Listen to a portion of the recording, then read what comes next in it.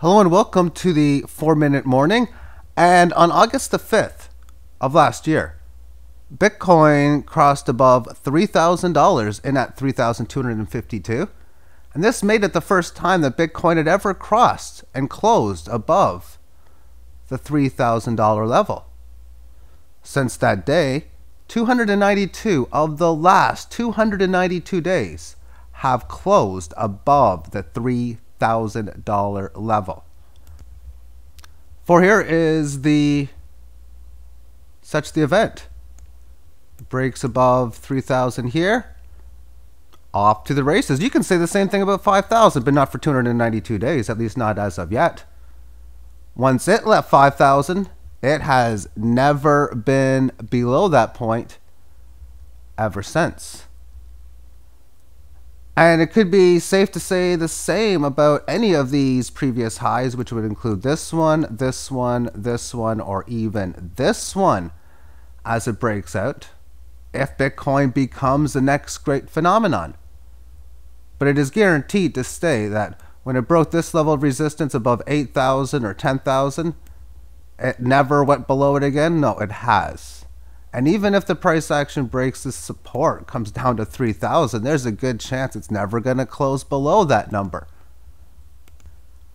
For one thing I'm going to talk about in this video is buying slow versus buying fast, which I think is the example at 6,000 and then 3,000 Bitcoin. And before we start with today's analysis of the current price, when the market was rising through these large gains, one of the things I was stating is the bigger this goes up, the bigger the correction just has to be. As it could have very easily just topped out at like 7,000 and then corrected a bit, and that would have been a good gain in itself. So have you ever heard this saying, the bigger they are, the harder they fall? 100% true in these markets, especially with some of the other coins that have way overperformed the Bitcoin movements. Now on to the current analyses.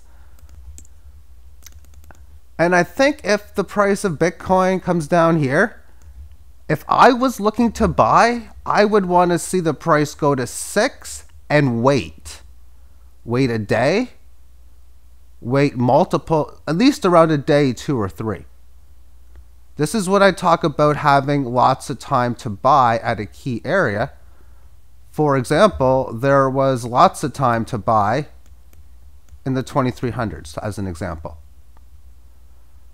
But then there are the situations where you don't have much time to buy at all. And I think that would be the case if and only if the price comes down to the 3,000 area.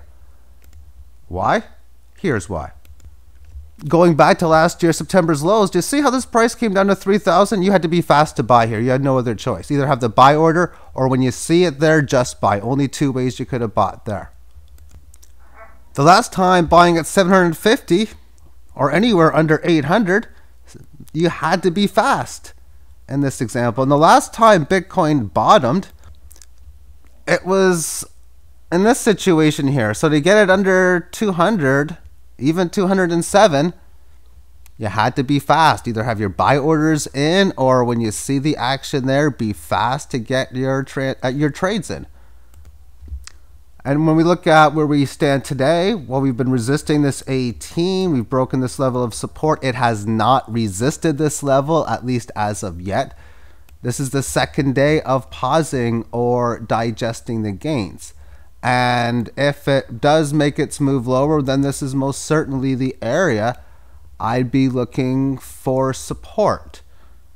And as I've been stating about waiting to buy or being patient and the opposite of such, see in here, if you are patient, then what you are able to play on the risk reward is that I'm going to wait a bit of time and see when I'd want to buy. Maybe I want to see it show a bullish pattern on a breakout.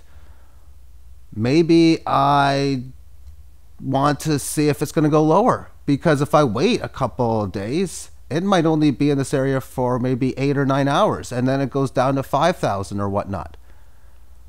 But there's a decent chance if you're just happy to buy it around 6,400 and you see it one day and it's there 3 days later, there's a good chance you're going to be able to pick it up, is basically what I'm saying.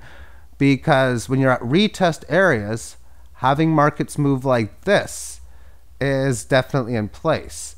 And when you go to a retest area, it's not a surprise to have a lower high.